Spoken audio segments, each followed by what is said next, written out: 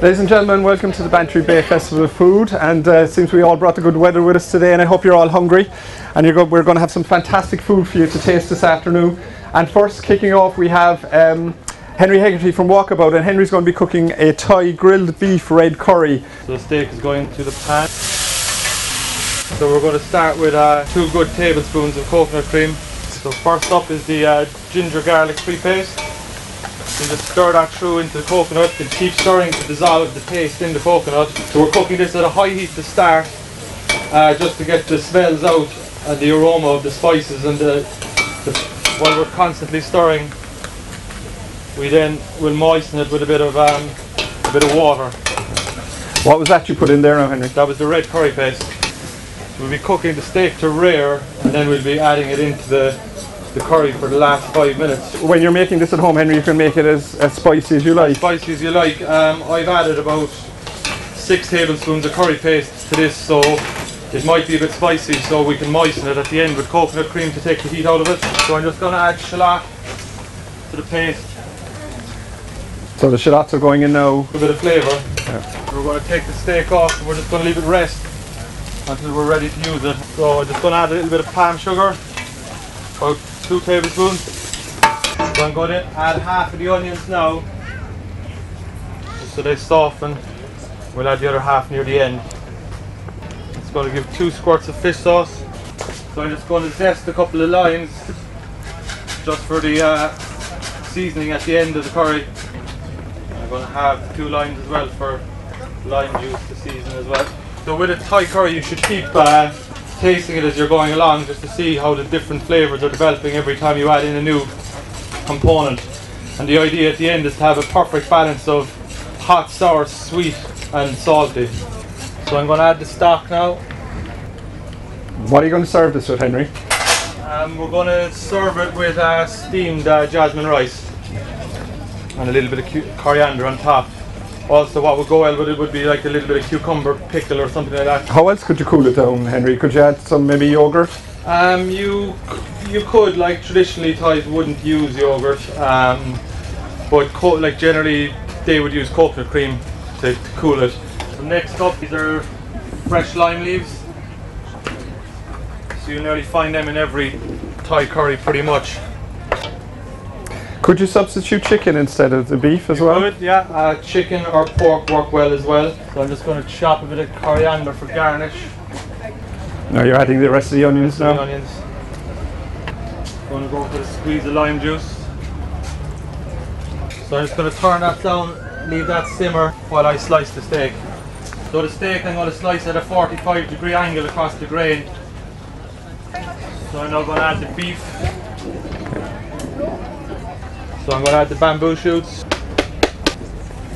squeeze the lime juice. So I'm just going to top with coriander.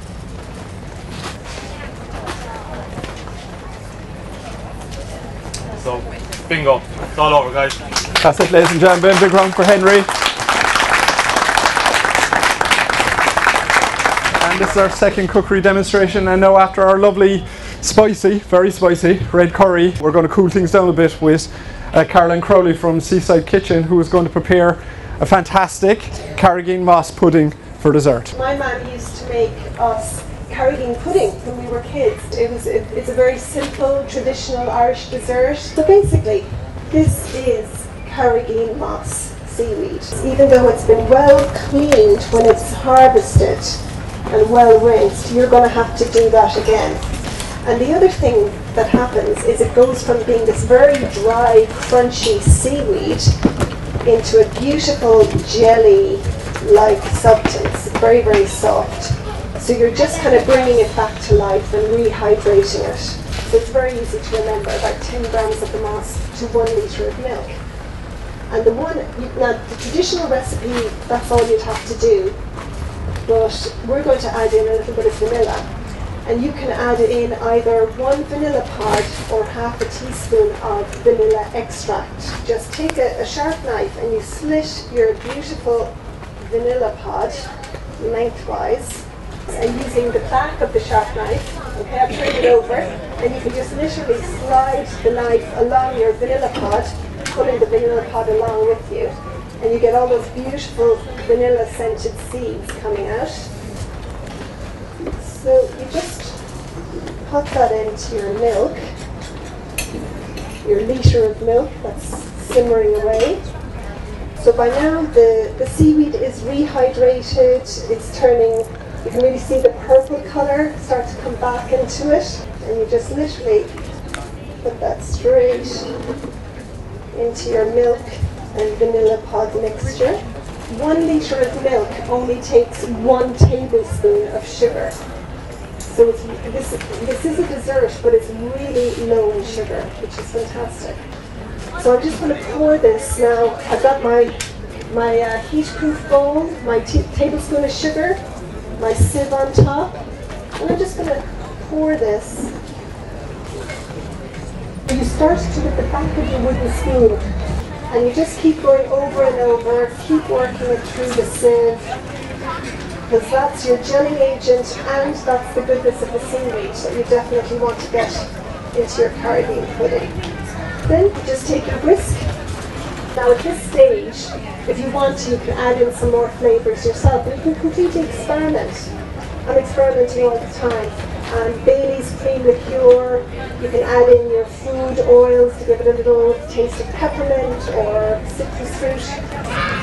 And the way I like to serve it is just in these old-fashioned little teacups and saucers. So right now it's piping hot, and the first thing you have to do is pour it into the teacup.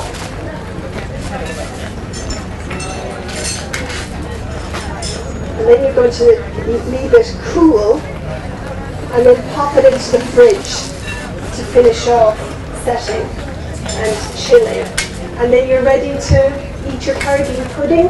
Have it with your stewed fruit, like I said, even just a little bit of cream on top, it's beautiful, or have it by itself. And you can feel very good about your traditional Irish dessert made with seaweed. Thank you very much. Thank you, Caroline. Now, after our cooking with seaweed, we're going to have some wonderful salads here with Rachel today from Organico. We're going to do a selection of salads. We're going to do something with beetroot and a quinoa and some dips, just really stuff that you would do for a barbecue. We're doing quinoa first of all. Very, very quick to cook, really high in protein.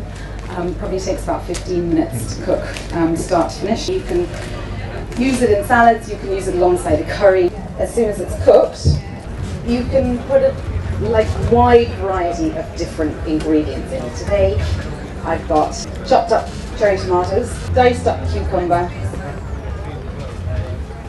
These are some really great red and orange peppers.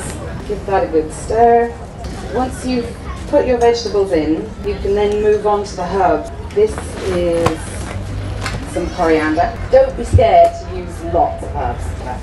So that is coriander, chives, pop a little bit of basil into it. Once you've done that, the last bit to go in is some toasted seeds. We're going to use sunflower seeds and pumpkin seeds in it. You could put them in just as they are, but if you like just a little bit of flavour and a different texture, we dress them with tamari, which is a soy sauce. It's great because it's gluten-free. When they're done, tip them out into a container. As soon as you do that, just shake the tamari over the top and then just leave that cool down. So with dressing this salad, just olive oil, salt and pepper, and lemon juice. The next salad that we're going to do is a beetroot. So I've got this grated and then pretty much equal quantities of carrot as well. Give those a little stir. So with this apple, just sliced it really thinly and then making it into something that's kind of like matchstick size pieces.